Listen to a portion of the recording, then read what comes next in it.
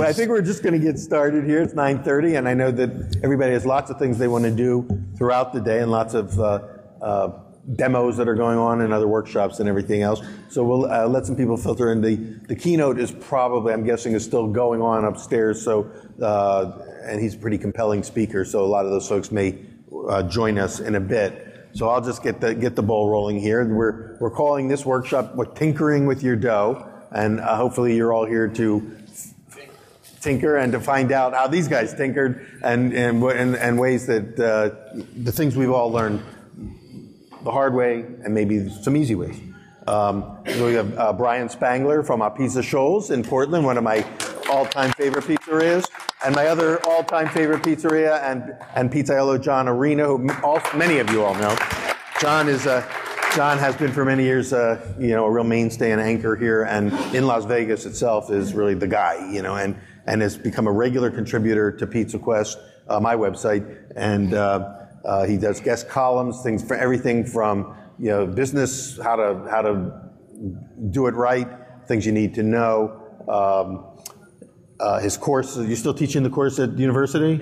I do it every other semester. Every other semester, a course on both the history of pizza and the business concept development, how to develop a pizzeria and how to work together and put all the components together. So he basically, I think if I had to sum it up, John is always giving back. And that's probably why he's so successful. Aside from having great pizza and running a great operation, he's always giving back. And I think that is one of the reasons why he's so beloved in the community, because he's been a mentor to so many of the people out here who are already, making their own marks now. And I feel Brian like you must be talking about somebody else. No, you're the guy. You're the guy. We love it. Just every time you mention his name, there's sort of like this gush of love comes out, as you know. And Brian he's only been to the expo a few times. I think way back years ago when you first started out. In 2004. And then last year came and did a panel, a really fun panel with Nancy Silverton, and we did something like this where we talked about their journeys. Were any of you at that particular? You were there, so and Brian has. The thing is, both of these guys have come to this moment in time in their own unique individual way, as much as many of you are on your own journeys. And so what I want to do is just turn it over to each of them for about 5 to 10 minutes to tell their story and a little bit of their journey, their learning curve, so to speak. And then after that, I'll throw out a few questions to get the ball rolling. But we want to really leave a lot of time for Q&A from you. So we'll run a microphone around and have you ask questions to them, and whoever has something to add to, or something interesting to tell you about that, we'll do our best to try to answer your questions and help you achieve what you're here to achieve. Hopefully, some of you are here to learn how to maybe play or tinker with your own doughs. Is that a proper assessment? So you're thinking maybe there's still room for improvement or things you need to know that could take you to the next level. How many of you here are not in the pizza business but are thinking about getting into it? That's quite a few, actually. So hopefully there'll be some things here. And then, of course, throughout the rest of the expo, these guys are going to be everywhere and around. So at some point, we'll tell them where you're going to be throughout the next couple of days if they want to follow you through.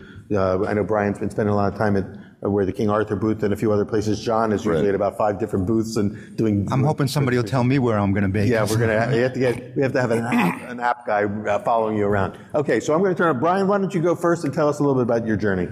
Well, I came to pizza through the baking world. I had a bakery back in 2000 called All Mountain Baking Company, brick oven bakery, no mixer. Just me and an oven and an axe. And I trained with Didier Rosada for 3 weeks at the San Francisco Baking Institute and served on the board of directors with Peter. So we met in the bread world. So essentially how I came into pizza after, with my bakery, I was kind of chained to my bakery because it was a one-man show. It was me, an axe, and an oven. So I was there 7 days a week, And the one day that I didn't make bread, I still had to be there because I was feeding my sourdough starter every 8 hours. So on that Sunday, my wife and I decided to have some sort of social interaction. We would start making pizza. And I'd never made pizza before my entire life. I was all about making sourdough bread. So we started telling people at the farmer's market and whatnot, come on over with a 6-pack and or a bottle of wine. We'll be out there, experimenting. And over the course of 3 years, we kept playing with the dough. We kept playing with how we were going to top the pizzas and thinking about our ideals of what our memories of what our perfect ideal pizza was. And it really came together to a point where now I was selling them on Sunday. And I used to make maybe 6 or 8 pizzas for my friends, and they wanted more, and I started having to sell them. And then next thing I know, I'm making 60, 70 pizzas on my day off. So I was getting kind of tired of being alone in a bakery just by myself, essentially 6 days, 7 days a week. Oh, that one day on Sunday, I would have some people come over and finally have some social interaction. And it's really hard, bread world, especially that model, what we were doing, or I was doing, which was no mixer, wood-fired oven, making 200 loaves of bread a day by hand. And it was getting taxing on me physically and mentally because of the solitude. So a rural commercial property came available, and I said, you know what, we gotten so good at this pizza and everybody's saying it's the best pizza they ever had. Maybe we should take a leap and open up a pizzeria. And so we did that. And this knucklehead comes through a couple months after we opened up. And at first it was kind of slow, sometimes good, sometimes slow, but he comes through, and you were on your book tour for American Pie, and I had no idea. So I just got a call from the newspaper. We're going to come by with an author. We're going to, we've heard great things. We want to sit down and have your pizza. Can we do that? And I'm like, of course. So he pulls up. They pull up in the car, and out walks him. And we've been working together on the board of directors at the Bread Bakers Guild of America. So that article comes out a couple. And I didn't know it was his pizzeria when they brought me there. And a couple. You had told me the last time I had seen him that he had this dream of opening a pizza and barbecue place. Right. He said, one day I'll do it. And then we walk in and I find out that he's done it. Here I am.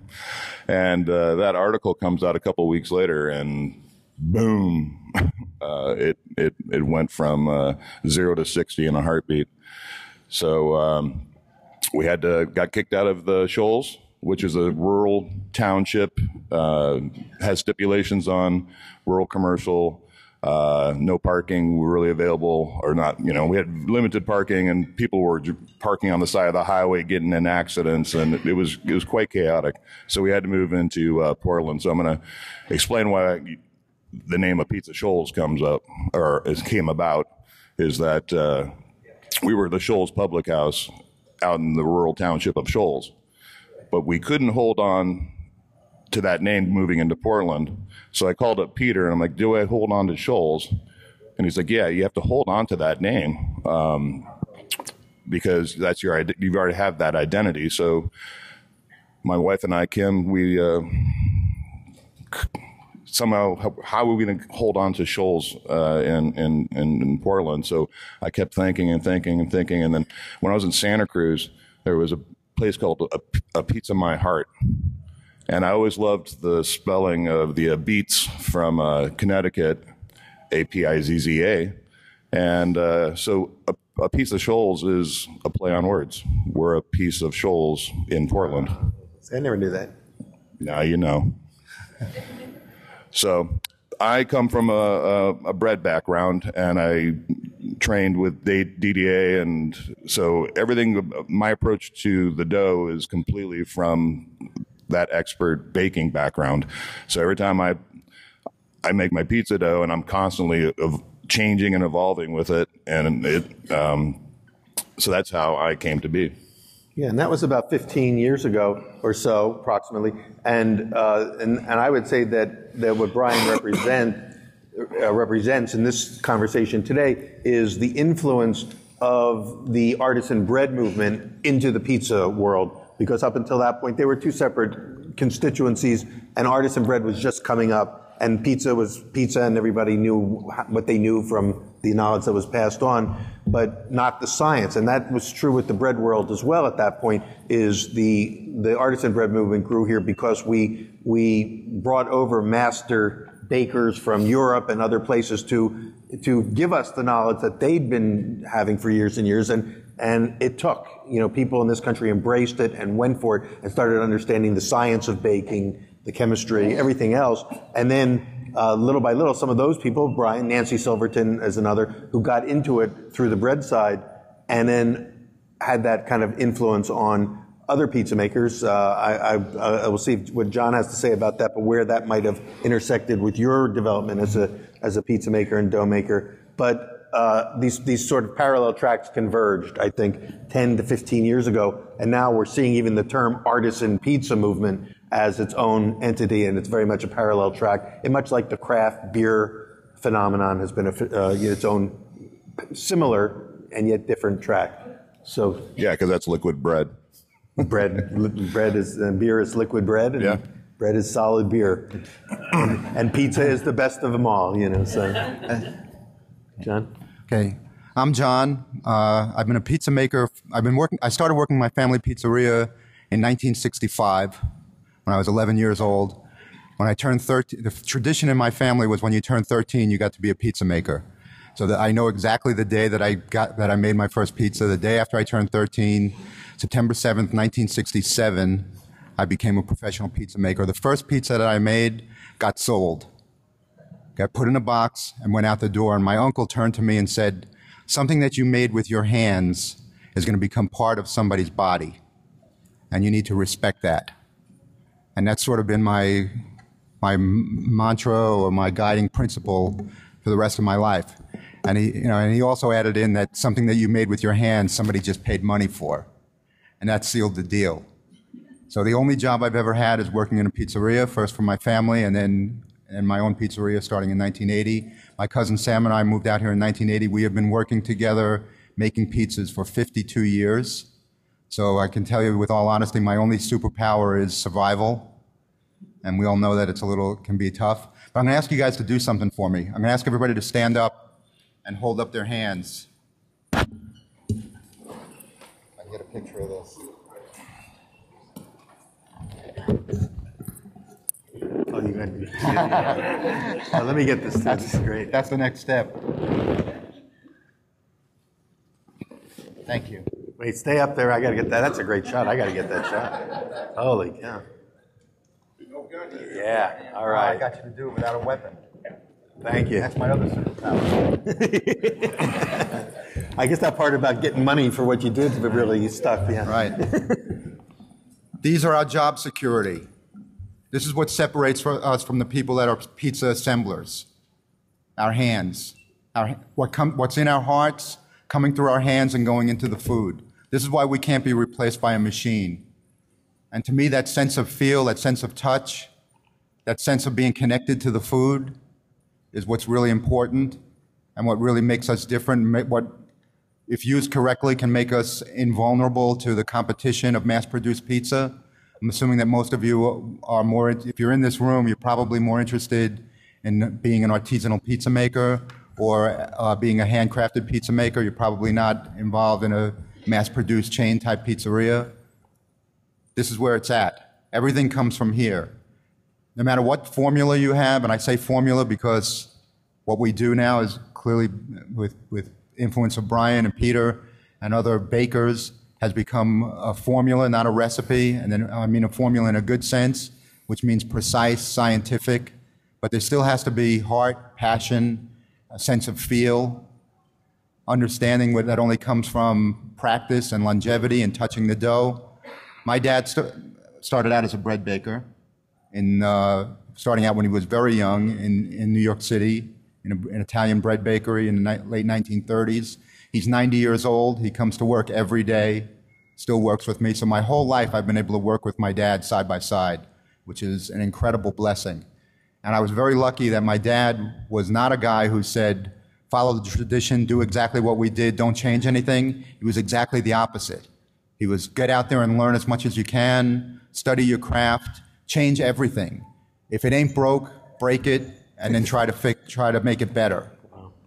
And I know that's the opposite of what you usually hear from old-time Italian guys, but that sparked me to go on the journey that led me to being at this table with Brian and Peter, was that constant quest for making it better, making it improving, adding technique, adding to your knowledge of how the ingredients work, how the equipment works.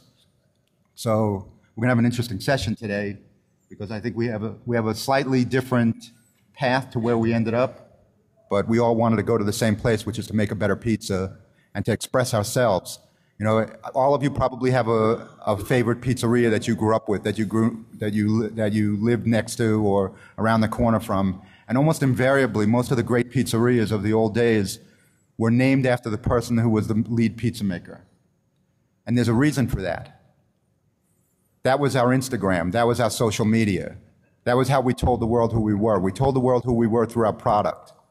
So we didn't have to boast about anything. We put our names on the door, and we said, eat my pizza, that will tell you who I am.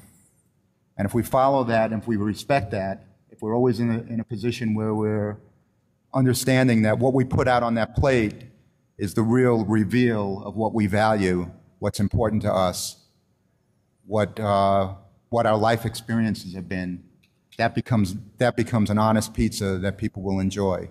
That expression of self, I think, is what we're all striving for as independent pizza operators. Thank you. Word. Good. Were you going to say something? No, I was just agreeing. Yeah. Well, I have a couple quick questions. There you go, hands. Great, thank you. We're going to have an all-new thing now as we walk through. Well, it's going to be our shibboleth as we go. This identified. Yeah. In fact, isn't there now there's a term floating around here? These hands. These hands, right. which was sort of the brainchild of Rob DiNapoli. Rob DiNapoli of DiNapoli, right. And it's turning into kind of a little movement of its own. Let me ask both of you this question, and that is, when I first entered, in your case, Pizza Shoals, the original Pizza Shoals in Shoal Valley there, the dough was different than when I came back a couple of years later. The crust tasted different to me. I remember that day you asked me, because you had just opened, and asked me what I thought, and I said I asked you a couple of questions. I asked if you were using pre-ferments and how you arrived at your formula for your dough, and you said you were still tweaking it. Can you talk a little bit about the tweaking process that led you then later to your later iterations into your current dough? Wow, that's originally it was pretty much it was always been pouliche because I didn't want to do I didn't have any refrigerators to hold dough, so it had to be complete ambient fermentation. I was basically tweaking with how much pre-ferment to add. So, like, essentially, your pouliche, if those who don't know, is basically 100% hydrated pre-ferment, and depending on how long you want that pre-ferment to go to develop the acids and flavor. So I was doing this pre-ferment to get it in line for a bulk mix the next morning. I was doing about a 14-hour pre-ferment and doing the bulk, shaping, letting it proof so it would be ready by 5 o'clock for service. So it was always like, how much pre-ferment am I going to add to get to that point?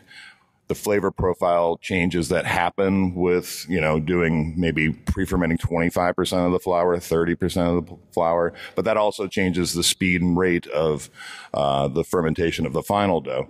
So back then it was kind of like almost like a baguette formula, to be honest with you, and then adjusting with the hydration rates of that dough. And back then I was pretty high on the hydration. I think it was running around 72%.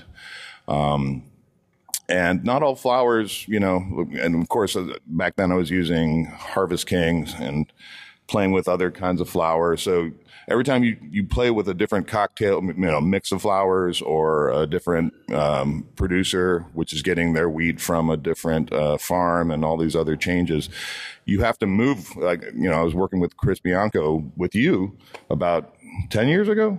Mm-hmm. And he said something very, you know, like I always refer to this as like when the floor moves, move with it. So when you play with a different flour, not all flours want the same thing. Some don't want as much water as, you know, another flour will. So yeah, it's and right now I'm experimenting with different cocktails of different flours in the pre-ferment than in the final dough. So yeah, it's always evolving, and it's still Polish based. Polish and the Polish is like this wet sponge pre-ferment. It is, and yeast. Any natural leavening now in your dough? No, I don't want that flavor profile. I'm a big fan of natural leavening. That's my whole background. But it's not the flavor profile I want in pizza. I don't want the acetic acid. I'm looking for lactic acid, and there are a lot of people now. Natural leavened dough is a hot thing, but a lot of people who are going, I'm going to go natural leavened, don't even know what they're doing. Mm-hmm. They don't realize that you can promote different flavors with different techniques. Every action has a reaction. So I don't want that acetic. And most people who are doing natural leavened who don't know what they're doing, a lot of that stuff is really, really sour. And that's not what I want. I want nice, creamy flavor. So I'm trying to get that lactic acid. So now, just to complete that cycle, so what kind of flour are you currently using, and hydration levels? Currently, like I said, we're going to try to squeeze all the secrets out of these guys today. So, well, with each lot of flour, that things change. So even the same, we use a central milling flour. But what's great about central milling is that I can get the certificate of analysis for every lot. So when I get that, I can actually see what the hydration rate is going to be or potentially be for that flour. Right now, we're running about 67%. And that's because what that flour wants. And I'm sorry, what was the other part of the question? I think it was if you were using. Oh, what kind of flour? Yeah. I've always been a big fan of winter wheat instead of spring wheat. Spring wheat is higher protein content, but it has lower quality protein, whereas winter wheat has less protein content, but it's a higher quality of protein. And for long fermentations, you want higher quality of protein. So generally, I'll winter wheat that's relatively about 11.5 to 12%. Do you? Is it always unbleached flour? Oh, always. So I know that there's still some discussion because for those who don't know, a Pizza Shoals pizza is kind of an East Coast homage. It's your take on maybe New Haven, New York style pizza. It's not quote Neapolitan wood-fired pizza baked in a like a baker's pride oven or something like that, or a deck oven. We use a Pizza Master now, but when we started out in Shoals doing the experiments on Sundays, our kind of ideals that were coming through were these old coal oven, brick oven pizzerias that were, like Neapolitan. Mm-hmm. So was kind of our gold standard ideal. And, but yeah. I use an electric deck oven now, and thank goodness, because wood is a pain, total pain. If I recall, you had to kind of jerry-rig your original oven to get to the higher temperatures that you wanted to achieve, right? It wasn't set to give you that. Oh no, it went wherever I wanted it to go, but you can get away from you pretty fast. Electric, that stuff, because you have the elements underneath and elements above, and you have the infinite switches. Basically you can set the dial for both above, the dome as well as underneath the hearth. But if you're not careful while you're tweaking that during production, it can get away from you. Yeah. So that's the style. There's so many different styles, as you all know, and you're all probably you're making different styles. So that's sort of how you got to the current point. Are you still making? Do you find yourself still tweaking from time to time? Always. Yeah. This last year we were having some problems with the police getting away from us, and I'm pretty convinced that because we've been in the same location now for 14 years, that the entire environment is basically inoculated already. So because the police, we were lowering the water temperature, reducing the yeast, and it still kept getting away from us. So we started, I'm not technically, technically a pouliche anymore, because we reduced it to an 80% hydration pre-ferment. And then we started using a flour that is also central milling, but it has ascorbic acid in it, and ascorbic acid reinforces gluten. So it gives you strength for longevity of fermentation. So by making that move, I think we have like some of the best pizza dough I've ever made. And I think I'm not promoting any particular brands here, but everyone has the brands that they like. But because Central Milling does have a booth there, if any of you want to follow up on any of the things he's saying, I advise you to go there during the show and talk to them. And because and you should have that relationship with whatever milling company you're using, is to be able to get the specs and to talk to them about these issues. So where does ascorbic acid fit in? Most brands do have it now in it, but some don't. And in some cases you want it, some cases you don't. Correct. So things like that, this is where each of us has to kind of come up now in our own knowledge base. And the people, aside from the people at this table, the people who can help you get there are the ones who you're getting your flour from. And so you may have a different brand that you love, and you should. John, maybe you could talk a little bit about some of the flour that you like to use, but also the things you've learned in I use the evolution. I use General Mills Supreme, which is about 13.5% protein, has ascorbic acid in it. I do people talk about long fermentation, but let's define what long fermentation is. For the Italians, long fermentation is 24 hours. For me, long fermentation is minimum 72 hours. And for my Sicilian pizza, I do 5 days. So I'm extending it out, 5 days, 5-day ferment. But in that 5 days, I'm getting the flavor development that I want. I'm getting relaxation of the protein strands, and I'm getting development of amino acids. And I agree with you, Brian. I'm not a big fan of really sour pizza. I think what we're really trying to do, and Peter writes so eloquently about this in his books, we're trying to coax the optimum flavor out of the wheat. I want my pizza to taste like wheat that's been given a chance to show its stuff. Mm-hmm. Right. I'm not an equipment freak. I've worked with the Pizza Master ovens. I use Marsal's or really old Baker's Prides in my pizzerias, but I can tell you that this is not an advertisement for Pizza Master, but the best pizzas I've ever made were at the Pizza Festival in New York using a Pizza Master. Incredible oven. But really, the reality is, for me, what goes into the oven dictates what comes out of the oven more than the oven itself. Yeah, you have to have the right equipment, but I'm not an equipment freak. No. I'm more about what am I putting in there. It's like, Chris Bianco in his own colorful way. I'm quoting Chris, so this is not me talking. If you put shit in the oven, you get shit out of the oven. That doesn't sound like Chris at all. Along those lines, when I first was talking to Brian that very first time when you opened Scholl's, I asked him if he was using a wood-fired oven then, because this was like just the beginning of people getting into wood-fired pizzas, and he made I think a great quote. I don't know if you remember what it was, but it had to do with BTUs. Oh, well, BTUs are BTUs. The experience of building. I lived with Alan Scott for a month while I was apprenticing with Tim Decker, good friend of bakers, yeah. And I got to build ovens with Alan. And so when I didn't have much money, so when I said I was just out there with my hands and an axe, I had very little money to start the bakery. So I built the oven by hand. And that experience of not being able to turn on a dial and get the oven turned on and having a mixer, with having nothing and relying solely on these hands, when it comes to problem solving, I can MacGyver anything in baking. So I'm not a equipment freak either. Now I have, in a spiral mixer, I got, the best of the best. I love it. It's great.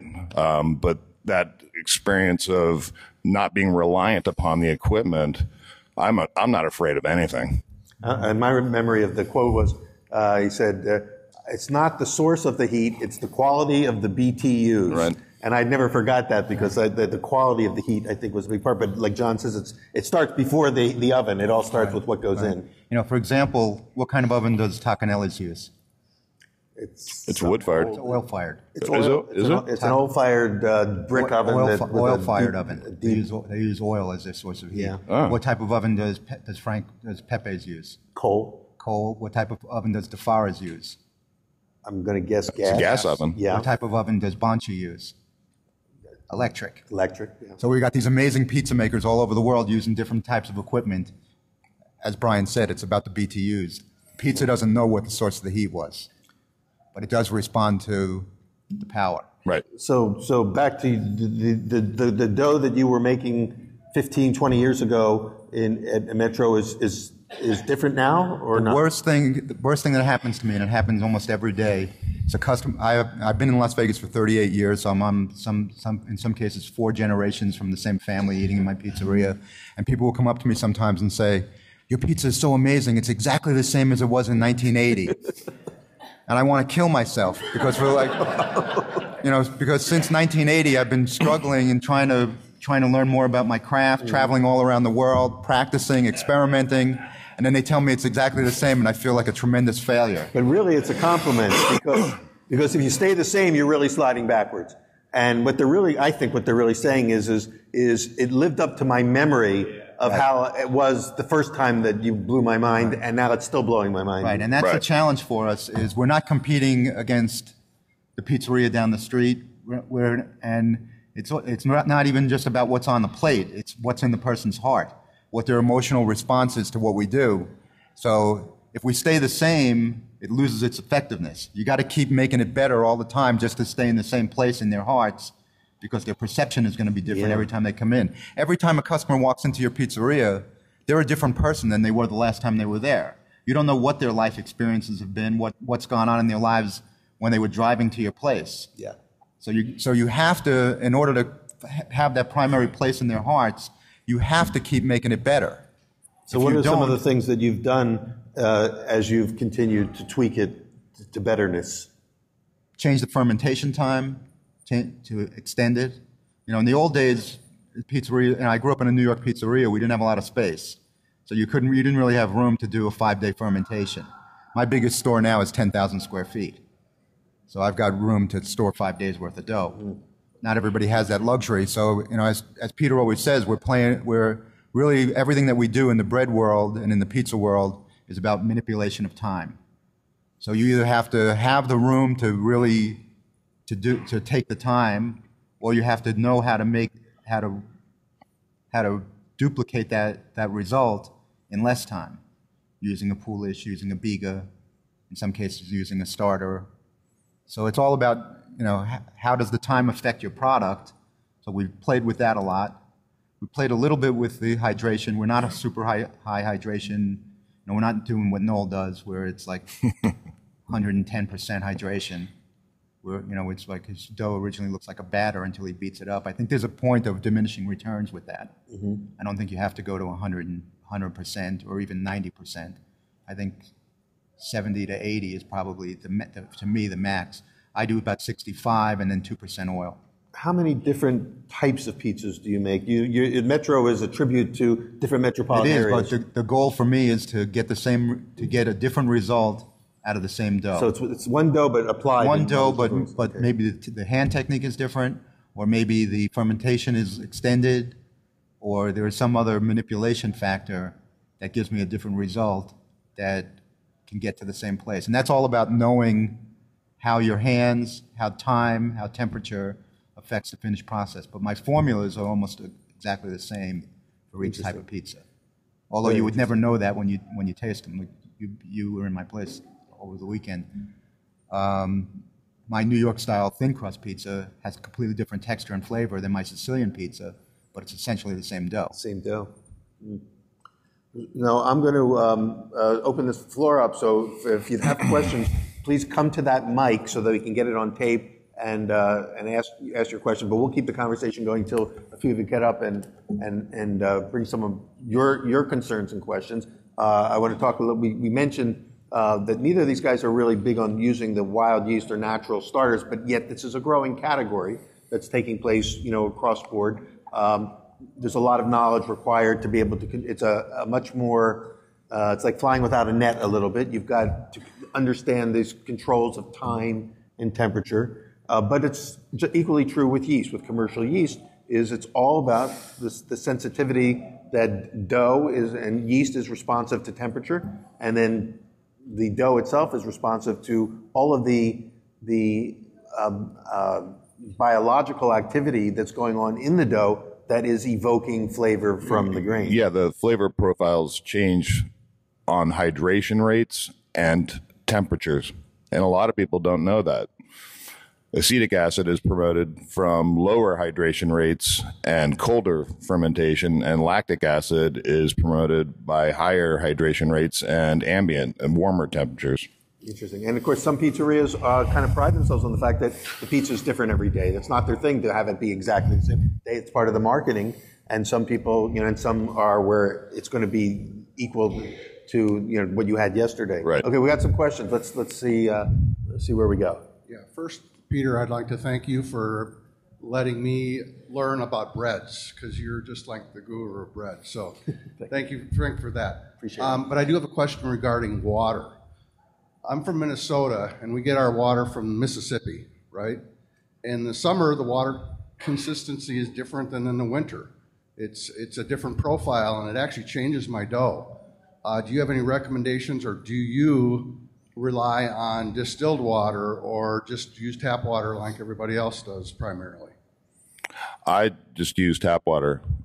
In Oregon, we have really amazing water, but it sounds like I'm not sure why your water would be changing, but mineral content is the most important element of water that you should know about. Is minerals are food. So when you have higher mineral content, you're going to have more activity in your dough, and when you have less mineral content, you're going to have less activity. Yeah, well, the reason it's different is in the summertime, there's a lot of algae and live things in the water. You can actually see it. When I fill my pool in the spring, it's green, right? And then in the winter, it's ultra clear. It's amazing the difference. Even though the city filters it, it's a completely different product as it comes out of the tap. Right. Because it's coming directly from the Mississippi River. Well, let's stay with this, John. Okay, you want to so add to this? you definitely water is an ingredient. So you change the variable, you get a different result. That's basically the science. So if I were in your situation, I'm in Las Vegas, which is not exactly known for its water either. And You have high chlorine content here. we do, but we also have some minerality. You never want to use distilled water, because as Brian said, you need to have the minerality to feed the product. I would either use bottled water or get a really good filtration system, an RO system, and charcoal filters. Yeah, with reverse. I'm sorry. Okay. If you got a reverse osmosis system you could actually dial in whatever quality of water you want. Although now, of course, there's even, I think, some companies here promoting some systems, like the New York Water System folks, who have systems and they can dial their system to give you the pH and mineral content you want if you're finding problematic. Otherwise, I think there are some just general filtration systems to get rid of the chlorine effect and without taking out a lot of the good minerals that you want. So, but water is really, really important, and yet at the same time, again, a lot of people feel like, I've got the same water they use in Naples or in New York, therefore it's kind of like saying, and I have the right oven, therefore I'm going to have great pizza. It's only one piece of the puzzle. Right. You also have to ask yourself if your goal is to make the pizza of Naples or the pizza of New York or the pizza of Minneapolis your pizza. or Minnesota. Yeah, it's exactly. like, yeah. Yeah, I make my pizza. I don't Right. I don't want to be held to any standard. You know, right. The standards are subjective anyway. Absolutely. So in reality, make the pizza that resonates with you, and it's your expression. Decide what you want your pizza to be, and then work to that.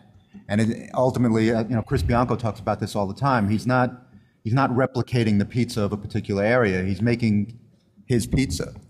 And as I said earlier, that's why the old pizzerias had the pizza maker's name on the door, because the pizza, they were not saying, I make New York, nobody in New York was saying I make New York style pizza. They were making their pizza. Totono's was making Totono's pizza, an expression of who that person was. And that's really the path to greatness, is decide what your pizza is going to be. Transcend, my Neapolitan friends are going to hate this, but transcend the style and make it a personal expression. And I think you'll come up with something that's. And now the knowledge is available to once you figure out what you want to make, then you can find out the tricks and the science behind how to dial that in, which is this is really new. The Pizza Expo itself has changed over the year to have much more focus and emphasis on this, getting the knowledge to you on how to make the decisions once you've zeroed in on the style you want. Scott, you want to jump in? Yeah. It's, I guess, going along with what you just said, Peter, about how Pizza Expo and just pizza makers are getting more into bread baking. With all the variables that everybody's kind of getting into, whether it's hydration, like John just mentioned, super, super high hydration like Noel makes, or fermentation time, is there an element of bread baking or pizza dough making that people are focusing on that you think is maybe people are overemphasizing or thinking too much about, that's a waste of time? I hear people right now, I'm kind of not hip with this whole naturally leavened craze. I think people are focused too much on that. They should be focused more on the science of of bread itself, because every action has a reaction. I think people are focusing too much on buzzwords and lack of concern about how the process unfolds, using any particular method. And hydration, I think, is also being over. Not every flour wants to be super hydrated. And I think it's almost like it's maybe a cool challenge for yourself, because I love, seeing what I can do with, pushing the limits, but it doesn't mean it's good. Sometimes it's not as good. So it's kind of like you have to learn what the flour wants and work with that. But that comes from experience and knowledge. And so I'd like, again, this whole naturally leavened thing, it's like, great, cool. So how are you going to make your naturally leavened bread consistent, and what is the flavor profile you want? Because when you get into sourdough, that's you can craft your sourdough for any particular flavor, but you have to understand all the actions and reactions to achieve that flavor. And if you don't understand that, how are you going to have a consistent product? So I think what I heard in the question is, can you overthink the making of your dough and maybe obsess too much on technique or ideology or whatever to where you're to the detriment of your final product? And of course the answer is always yes. You can overthink it. I've heard people who can speak for hours on all the science behind their pizza, and then at some point you want to say, okay, shut up and make me a pizza, and let me see if it lives up to the hype in your mind. Right. And I think it's so important to have this knowledge, and then eventually you've got to integrate that, because in the bottom line, it's still the pizza that speaks, the product speaks, right? I'm going to turn this question on you, Scott.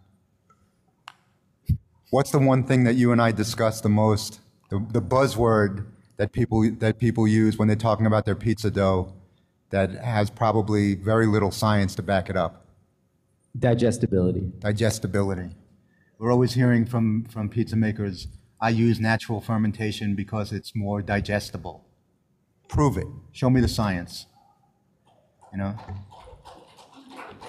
Well, that's a good challenge to that claim, and interesting enough, I'll throw a little plug out here. We're going to be hosting a International Bread Symposium at Johnson & Wales, June 12th to 14th. Very limited seating. It's our third year. And one of the 3 tracks that we will be following is Tom, for some of you who heard Tom Gumpel yesterday speak on the topic of good bread is good for you, is attempting to get to the bottom of what does make, or what can make bread products more digestible and promote better gut health, because we know that there are challenges, and bread has rightly been challenged to have some digestibility issues for some people. So the science has been lagging behind the claims. A lot of it is intuitive, assumptions. So we want to start to put some teeth into those claims. So we're going to have a few experts there following that track.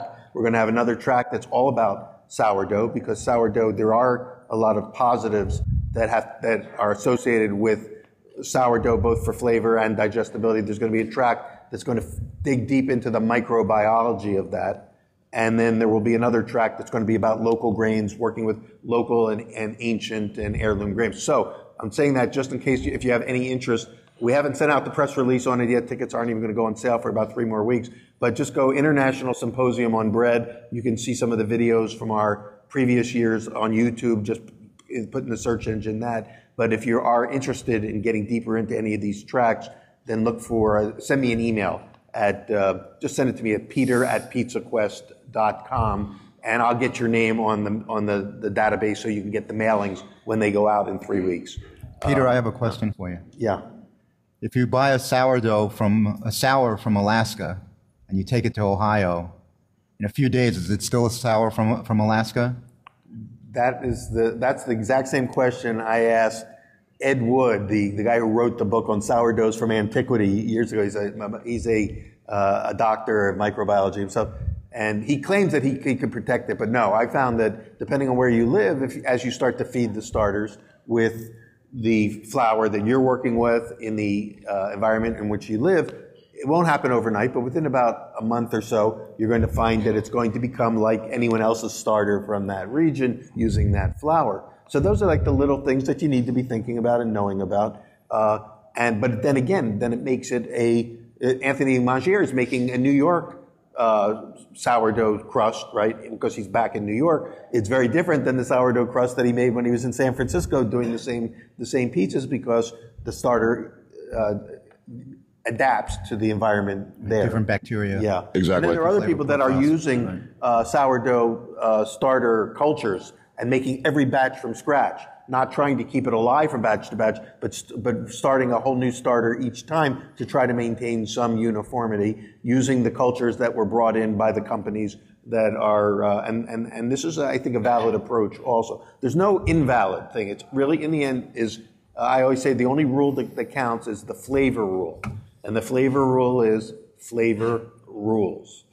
and so when people, and I get letters all the time from people saying, can I do this? Can I do that?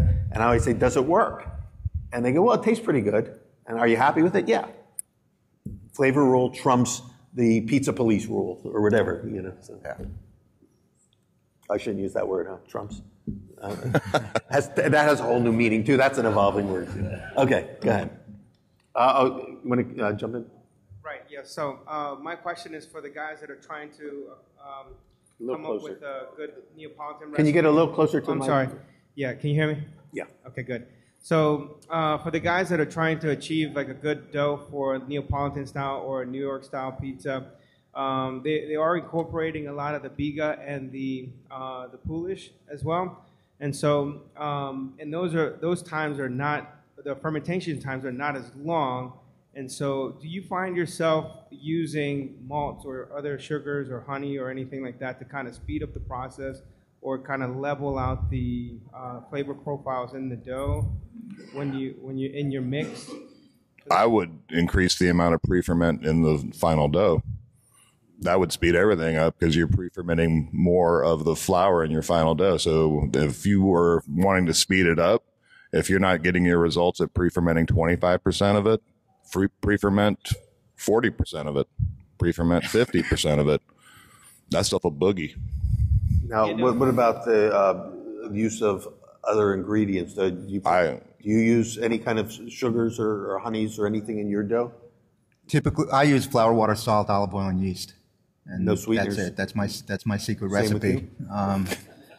Which is probably the same secret recipe that everybody else has. Told you to get those secrets, and you all have the same secret. Yeah. Right. I don't put sugar in the dough. I don't put malt in the dough. My flour has some malted barley in it. Okay, so there's already malt there. Yeah.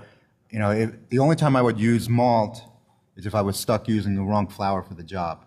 For example, if I'm trying to use a 00 flour in an oven that doesn't get hot enough to brown that dough, I don't know what bizarre circumstance that would cause that to happen. But if it does happen, might put malt in the dough, diastatic malt. A lot of people put sugar in their doughs as what I call a CYA, cover your ass. It'll brown whether it's under fermented or over fermented. Yeah, sugar belongs in cakes. Right. Okay, what about the question just came about salt? Are you guys what range of salt do you like to have in your doughs? I just learned, I used to be like the 2% rule until I hung out with this master German baker last year, and he's like, oh, no. And it actually it works. It's take 1.4% of the flour and the water, add the flour and the water together, times by 1.4%. And I was like, why? He's like, well, when you go to an 80% hydration, you're diluting, right? And if you have a 40% hydration, you know, you need more or less salt to go along with the water. Because if you have a high content of water, it's not going to react the same way as if, you know, does that make sense? Like 80% hydration. Are you doing that now with your dough? Yeah. Right. Interesting. And I do that too. If I'm doing a dough that's 64% hydration, I'm going to be at 2.5% salt. Right. If I'm doing 70%, I might be at 2.75. Interesting. If I'm doing 80%, I'd be at 3. So even using the flour percentage, you're still above 2%.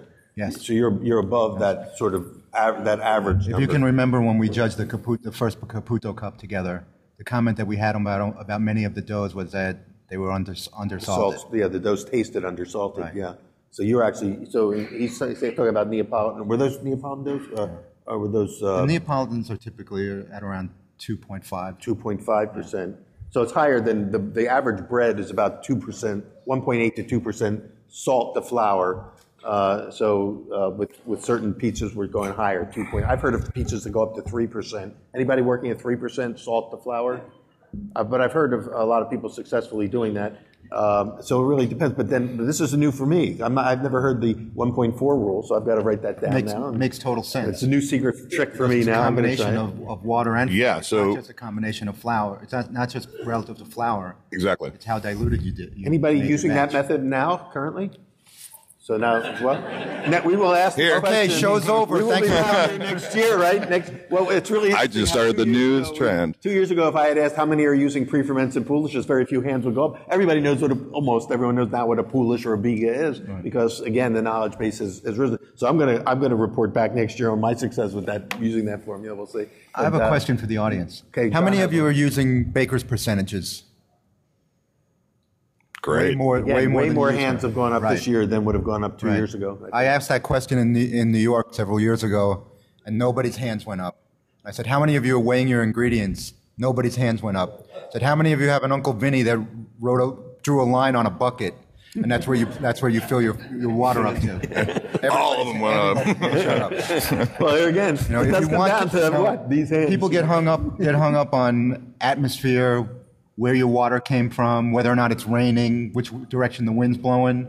Step one, weigh your ingredients accurately and understand baker's percentages. Learn the metric system and join the rest of the world, guys. What'd you say? He's no longer persona non grata. Yeah, you go to Heretic. the old pizzerias. There's a picture of him with a line through it like that. Question. Hi, good morning. Thank you first for this opportunity. It's so wonderful to have the opportunity. You've all been so humble and welcoming, and especially for those of us who aren't even in the business yet. So I have a question about if you're the kind of weekend warriors practicing at home and learning, and there's so many variables that you can really start to have fun with and get out of control and maybe not learn as well. where do you suggest for a 101? Do you start with trying different flours and play with and keep the other variables constant, or would you pick one flour and play with the other variables, or any other different recommendation than that? Good question. My suggestion is always basic scientific principle: never change more than one variable at a time, because you don't know what caused the result that you got. So pick a flour that you want to work with, for example, and then work with changing hydration level, changing salt level, changing your mixing method, but don't do them all at once. Maybe you make your first batch just doing direct mix method, and then you experiment with multi-stage mixing, with doing, with making a biga, making a poolish, tweaking it that way, but only one thing at a time. And record all your results. I talk, and this is something I talk to a lot of other pizza operators. We have a board on our wall where we record the air temperature, the water temperature, the flour temperature, the mixing time, the poolish temperature, and then we record the results of everything and then have comments for how was the dough. So the next day we can come in and look at how it's been progressing with the final dough temperature, all the other variables, so that everybody's on track with how to keep it all consistent. It was, we only came to 72 degrees final dough temp, and it was behind. Okay, so we need to increase the water temperature. So it keeps people on track for that consistency. I think that's really important. An accurate scale and a thermometer are your best friends. Accurate scale and thermometer, good. I'll add one more piece to that. For those who want to kind of increase your knowledge of the science of baking and all, the Bread Bakers Guild of America booth is down in the 400 row. It's almost at the very end of the hall. They have some, if they have any left, they had some of their quarterly bulletins. If you want to really come up to speed, join the Bread Bakers Guild of America. It is the repository in the Western Hemisphere for the best knowledge of bread science, baking science. It's worth every penny, and it also allows you to attend some of their special workshops that happen throughout the year. So that's part one. Part two is, if you do have a flour that you like, or a flour company that you like, they very often, for instance, if you were to go to whether it's a Central Milling or General Mills, Bill Weekly is here from General Mills, those guys can help you develop a formula or fine-tune your formulas and work with you, because they all have technical experts. So once they know that you like what the flour does, they can help you to perfect your dough. And some people like to use a couple different companies and then blend them yourself. So all these are within the realm of possibility, but use those resources out there to help you dial in on where you want to go, and then you can always contact them again if you have questions about how to tweak it. Okay, let's get a couple more in before we run out of time. So this is the question for Brian. You were talking a little bit. Can you speak up a little bit more? Yeah, Brian, you were talking a little bit about protein quality versus content. I was just wondering if you could expand on that a little bit and maybe talk about the attributes of what a poorer protein quality would give you in your dough. Oh, it's not about what it does in the final. Well, that's not about what it has in the final product. It's about, I do ambient fermentation. I don't do cold fermentation. So when you do long, extended ambient fermentation, the protein quality gives you that, what's the best way to say, fermentation tolerance. A lower quality protein might give up because, gluten can only trap gas to a certain point. It's like gluten's like a piece of gum. You take flour and protein and gluten are all like gum. So this is a good analogy that you can't do anything with dough if it hasn't been developed. It doesn't really trap gas. Just like a piece of gum doesn't do it. You can't blow a bubble if it hasn't been developed. But the difference between gum and gluten is that gluten, when you blow a bubble with gum, when it finally collapses, you can go ahead and blow another bubble. With gluten, you can't. Once it reaches its final point of being able to contain that gas, it'll collapse, and then you've got nothing.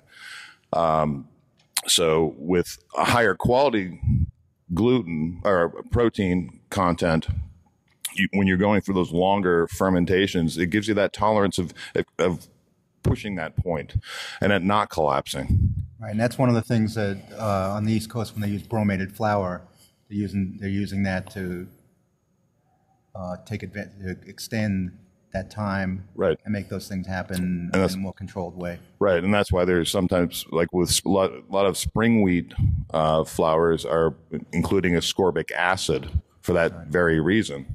To replace the bromate. Right. Not all protein is created equal. Nope. So you have to ask questions. Ask questions of the miller, because just saying 14% protein or 15% protein is not telling you the whole story. Just like if somebody says 00 flour, most people don't even really know what that is. They just know that they've been told on Food Channel or Cooking Network that they're supposed to use 00 flour. When you ask them what it is, they have no real idea. Even some of the pizza makers that have been using it for years don't know what 00 really means. That's good. Did I answer your question or help? There you are. Okay, good. Next one. We got a couple more minutes. I think we've got about 5 more minutes. It might take me 5 minutes to get this question out of my mouth. Oh, we have till 11? Yeah. We have till 11? Oh, yeah, we can go longer. An hour and a half. Okay, we can go longer if you can go longer. Oh, yeah, we got plenty of time. We can stay another 20 minutes. So it sounds like you're all kind of on the same level and agreed on using the biga or pouliche over wild or natural fermentation. I wanted to ask you from a perspective of a high production business that consistency is just as important as the craft. We want to be putting out the same product over and over. And I wanted to ask you if there's a certain production level where it doesn't even make sense to go that direction of pouliche or biga, and using just like a dry active yeast is actually better. Say, for instance, 6,000 pounds of all-Trump's flour a week. Is there a certain level where doing it the way that you guys have been talking about it just doesn't make sense on a production level? Or are there ways to groom your biga and pouliche making to withstand those high levels of production? Well, it depends. It depends on. It's a case by case point. So I want to have my dough, because I don't use cold fermentation. So I use the pre-ferment. That's why you generally use pre-ferment, is to get all this flavor achieved so that your final dough is, because you're dealing with times. So, in my production times, I want to achieve coming in at a certain time and then being able to produce a product and serve at a certain time. So that all depends on your production. So it's, I don't know, John, you got it? I don't use a pre-ferment. I use extended fermentation time, 3 to 5 days. So I feel like I'm making dough in 6 locations.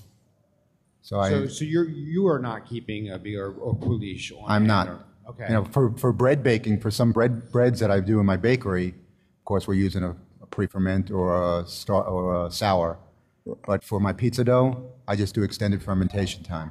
Okay. That's how I'm doing it. So my feeling is that the whole, if my dough is 5 days old, basically the whole dough is a pre-ferment. Right. So there's no point in him doing a pre-ferment, because I don't have refrigeration space and I don't really want to go that route. That's a personal thing. But with him, he's got tons of refrigeration. I saw his facility the last couple of days. And if you're going to be mixing your dough and then balling it and then putting it away for 72 plus hours, there's no point in doing a pre-ferment. That's just a waste of time. Right. You could also use old dough. Right. You could add a percentage of old dough. Believe it or not, guys, you nailed it. Thank you. What's that? You actually answered my question. Okay, great. Yeah, and I want to clarify that, because I didn't want to, I hope that didn't get out there that everyone needs to use pre-ferments. This is a method and a technique. For a few years, there are a number of pizzerias that do pre-ferment plus extended cold fermentation. And before I started really thinking it through, used to think, oh, that's cool, you're kind of getting a double whammy there. And it might work, and it does work. Nancy Silverton certainly does that. She uses a sponge plus overnight. But or it could be too much. Yeah, but once you start to extend the fermentation time through cold refrigeration or retarding the dough, which most pizzerias do, right? You make your dough, you form your dough balls, hold them overnight in the fridge, then you're getting a lot of the of the enzyme and bacterial activity and yeast activity that the pre-ferment is designed to give you for a same-day bake. So I think it is kind of redundant, what Brian's saying. It's redundant to do both. You really may not need to unless, and here's the caveat, unless you have a method that does use that technique and it works. You don't have to abandon it just because we said that you don't need it. If it's working for you, then go ahead. But if you want to start to tinker with it and do a side-by-side test, see if it really makes a noticeable difference by doing the double method, or if you could just abandon that and move on to just, no pre-ferment. And you may decide to stay with the double method. When you guys were talking about exacerbated topics earlier in this discussion, it's almost been a feeling in this expo that if you're not using a pre-ferment, you're doing it wrong. So it's really refreshing to hear that from you guys. Thank you. Oh, absolutely. Yeah, thank you for clarifying that. We got a couple more? First of all, so thank you. A couple people sat down. Maybe we answered your questions with someone else. Is good. First of all, thank you for your contributions over the last couple of days. I've learned a lot from all three of you. My question has to do with John. You mentioned you're using a malted flour, and Brian, I believe the flours you mentioned are unmalted.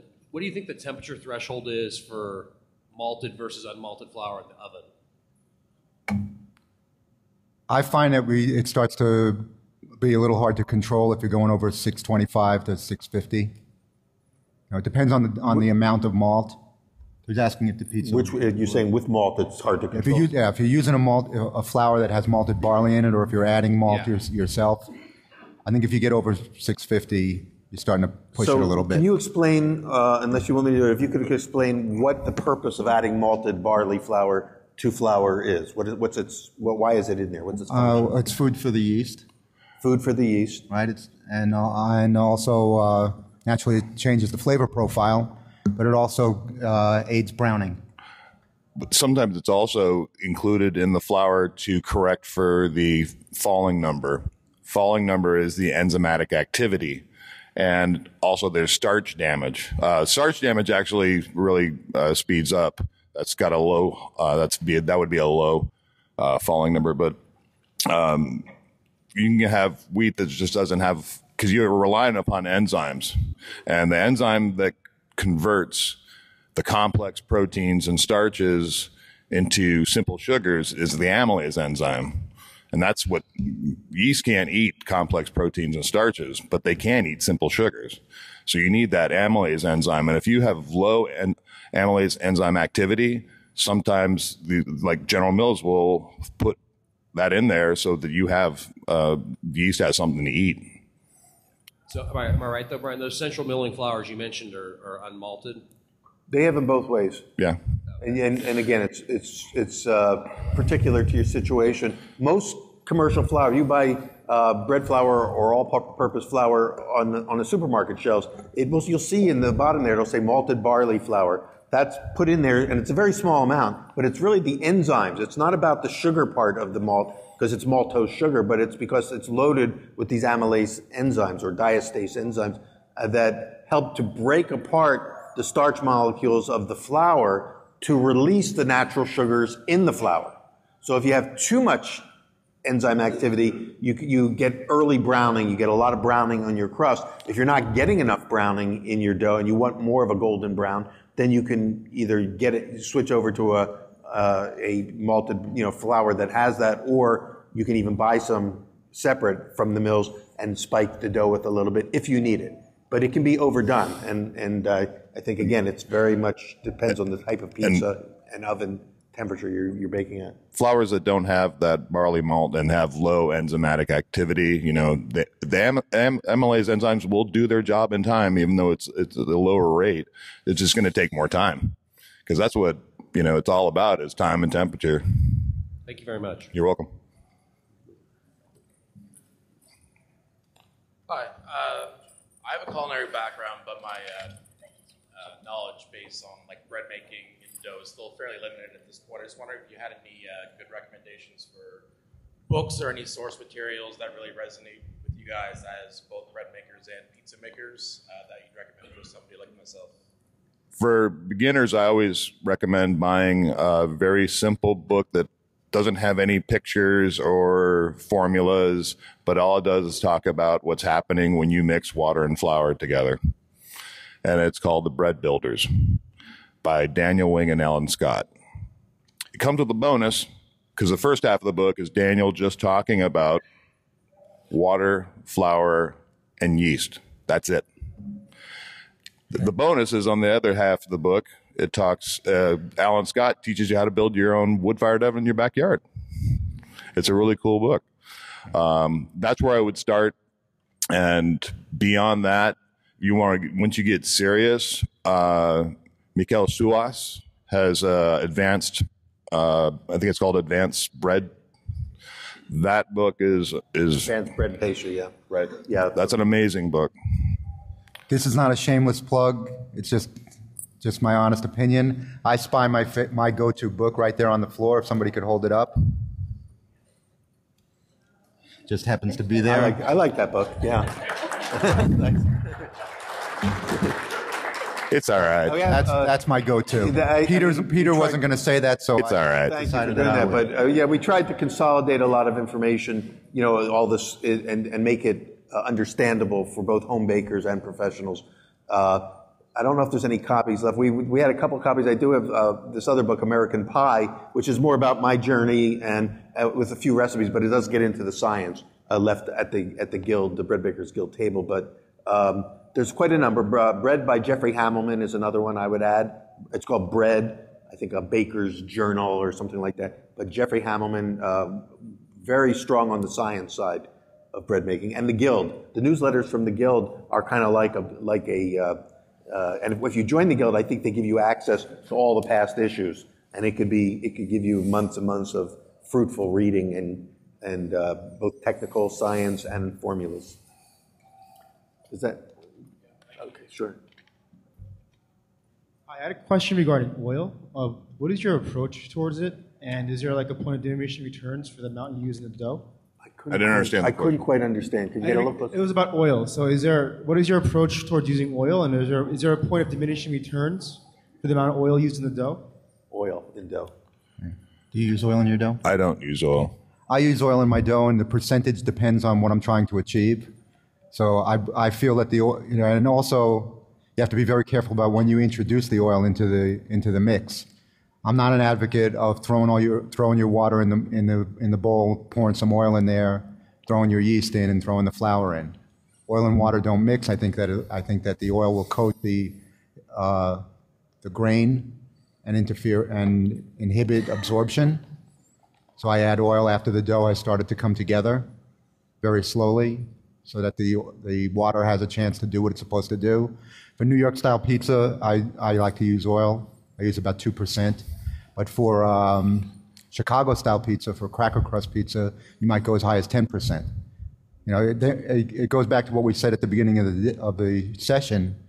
Decide what you want your pizza to be, and then build towards that, knowing with your knowledge of how your finished product is going to react to what you've done to it, what the variables are.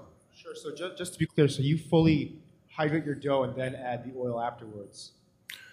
I do. If my mix, for example, was say 11 minutes, at about the 4-minute mark, I might start to slowly drizzle oil in. Into the dough. Pardon me? It's a slow incorporation into the dough. Right. Okay.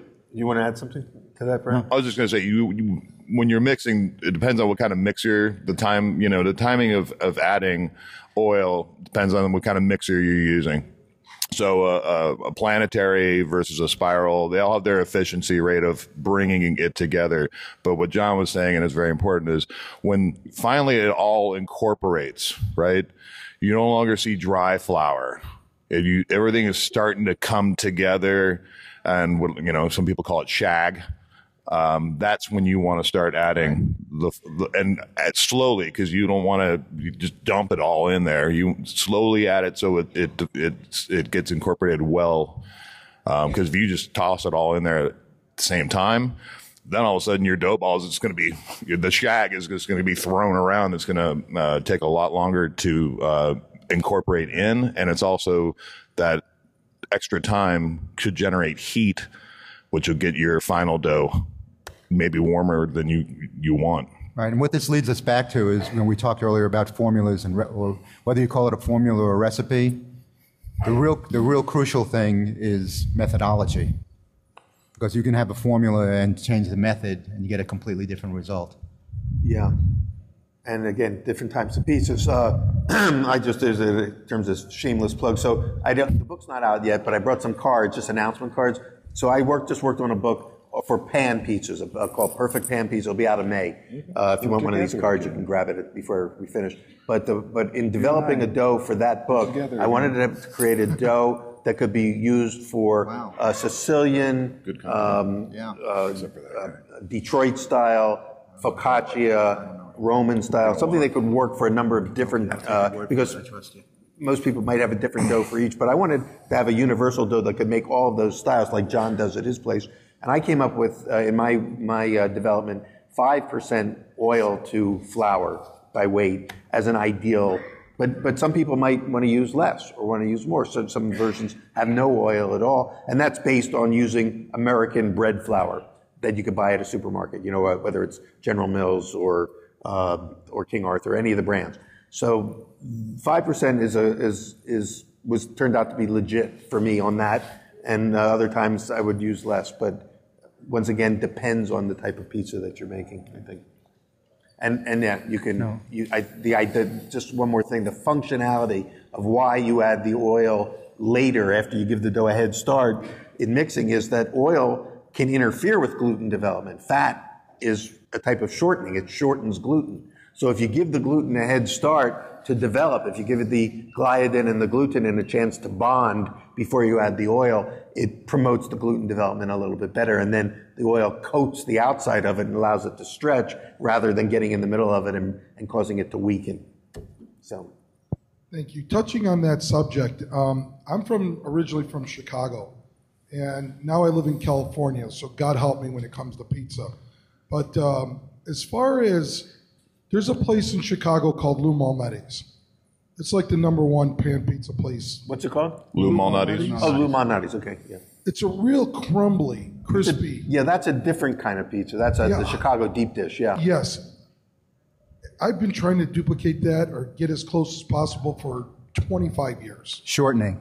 Any ideas? Shortening, yeah. Shortening, and don't mix it much. It's more of a pastry dough than a pizza dough in that sense. Think biscuit. Yes, it's like a biscuit dough. So it's much higher in fat. Right. It might be 10% fat, and you might be using either lard or vegetable shortening instead of an olive oil or corn oil. Yeah, and it's as Brian said, it's a short mix. Yeah. So I tried that. And I'm adding my fats to the flour and breaking it up and coating every molecule of like that a biscuit, flour. yeah. And then I'm incorporating my water. Is that kind of the right path? Yeah. Yeah. You would do that? You're purposely, in this case, you're using the shortening capabilities of the fat to purposely shorten the gluten so it becomes more tender and biscuit-like. Right. So it's the opposite of developing a strong dough for pizza. It's more of a pastry-style dough. And that's why it bakes in a different way. But it's also, much heavier in toppings. So it's a completely different kind of pizza. It's wonderful in its own right. It's just that the rules that we've been talking about for the pizza doughs, the other kind of pizza doughs, are different. And there's a lot of resources on the web available for Yeah. What percentage of oil are you using or shortening? About 10%. Yeah, that's in the ballpark. Yeah. That's about right. Are you familiar with pizzamaking.com? I am. Have you searched all of them, and none of them work for me. So I'm doing something wrong. Well, there's an old book. There's a book that's been out for a long time, dedicated totally to Chicago deep dish pizza, and I can't remember the name of it right off the top of my head. But it has some formulas and recipes in there for the difference between Geno's and Malnati's and Douai and Uno. They all have their own slight variations, but right, like Pequod's is nowhere near what Lou Malnati's is, and even Lou Malnati's is different from Geno's East. Yeah. They're all slightly different. Yeah, and some have a lot of cornmeal in them, some don't. Right. They're all pretty good, but again, everyone got their What flour are you using? Okay, so if you wanted to go hardcore, you use the Sarasota they use in Chicago. And you might want to try adding some cornmeal. And drive in about 10% cornmeal. And corn oil is also very popular. Yeah. Instead of using shortening. Yeah, you don't have to use shortening. We're trying to, the whole idea of hydrogenated shortening is becoming phased out because of the health issues. So you may want to just use oil, which has a slightly different property. And corn oil has a different flavor and a lot sort of like Pequod's, I believe, uses. And yeah, so I definitely use the corn oil, but he swears in his interviews he never uses cornmeal. Who? Malnati's. Yeah, no. This is different from Gino's and all. Right. Yeah, it's all personal. Again, just like with all the other pizza doughs, but it's gonna. I think the fat is the key, and finding the right ratio for you is the bottom line. Thank you. Yeah. I have another question regarding fat. Kind of like where the gentleman earlier was asking something along the lines of, is there a point of no return with the percentage of oil in the dough, implying, kind of how much can you put in there. I have some friends that, go up to like, 8% oil on the basis that it allows for longer periods of, like it'll last the balls will last in the fridge a lot longer. And also, they say that it adds to the crispiness of the pie later. Can you guys confirm or deny these? Oil actually does the opposite. Oil softens. It tenderizes dough, but it could, depending on the bottom heat, also kind of cause a little bit of a crispness or a snap on the very bottom part of the crust. I use oil to tenderize the dough, basically. Yeah, it's mostly for tenderization because again, it counteracts some of the toughness of the gluten. Right. So the higher you go, the softer the dough is going to be. So like brioche is like 50% fat, right? Brioche can be anywhere from 25 to 100% fat in the flour, but typically 50%. But now we're talking about almost an enriched dough. Right. In this case. Yeah. But typically the Chicago-style pizza doughs are also very low in hydration relative to what we do. Yeah. It might be 52% water and a 10%. Any like preservation technique or preservation issues that it brings putting more oil in the dough? Well, it is a preservative, right? It's going to give it shelf life.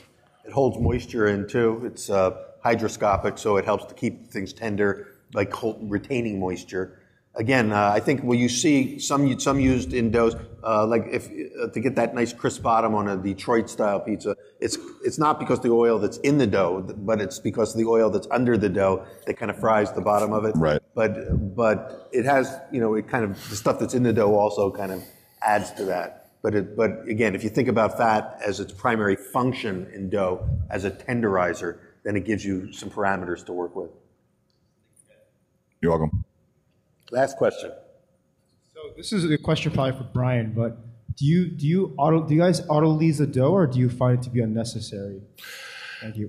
Do you all know what auto-lease means? See, a couple of years ago, nobody would know that. Now you all know. It's amazing. Auto-lease, you can use auto-lease for several reasons. And a lot of people, it was Calvel who developed the technique. And his original reason for that was for basically getting the protease enzymes jump started. And because if you're going to, protease enzymes break down complex protein bonds.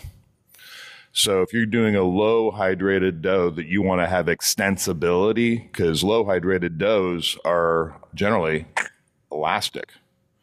So the autolyse that Calvel created was for getting the protease enzymes jump started with a minimum of 45-minute mix of just the water and the flour, so that the protease was already jump started, because you have to water activates these enzyme packages. And now you have people who are utilizing autolyse for another reason, and that is for generally high hydrated doughs. You mix the water and flour together and you just let it sit. Some let it sit overnight, and some let it sit for an hour. And then when you finally start mixing, all that time of the absorption of everything has already absorbed and been sitting. When you start mixing it comes together a lot faster. So it depends. Everybody's got a different methodology. Chad Robertson does it for his high, because it's high hydrated. So there's a different method for autolyse depending on. Do you yourself use autolyse method in your pizzeria? Not in my pizzeria, no. But the pouliche already, I'm 25% pre-fermented, so I'm already introducing kind of that activity. Through the pre-ferment? Yeah. Yeah, because of the pouliche, yeah. So you'll see a lot of this technique done a lot in bread bakeries to give that bread, especially when they're trying to produce a bread on the same day. So it does what Brian said it really well. It jump starts some kind of enzyme activity that helps with the extensibility of your dough. But it's not necessarily necessary for an overnight pizza dough if you're balling it up and holding it overnight. Right. I have a friend who likes to pre-ferment 50% of his flour because he wants to get in, mix it, maybe do a stretch and fold, shape it, get it into its shape, and let's start proving immediately. He just wants to get all that stuff done in a shorter time frame. So how much pre-ferment you use can be a methodology for your production schedule. Thank you. You're welcome. Well, listen, that's just about that time. Looks like I've been cut off. Can you hear me?